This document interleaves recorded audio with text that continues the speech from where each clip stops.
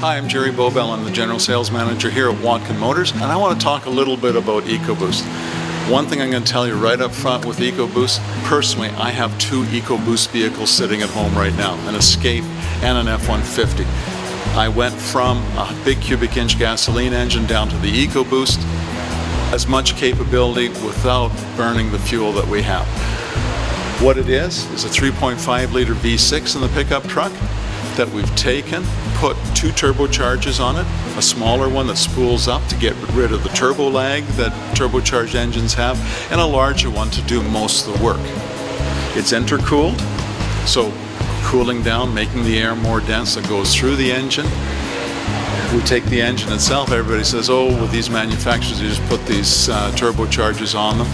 No, this engine has got 4-bolt mains. This engine has got a deep skirted block.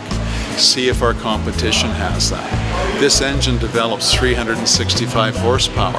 This engine develops 420 pound-feet of torque.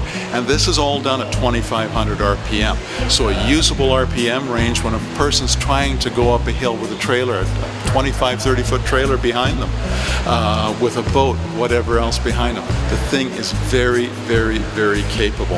And it gets good fuel economy. The big thing with this was to come up with an engine that most people could use. How often do you tow your trailer?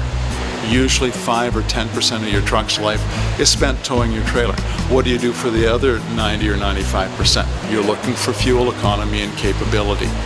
Beyond that, the engine is quiet, the engine accelerates smoothly. It's a gorgeous thing to drive.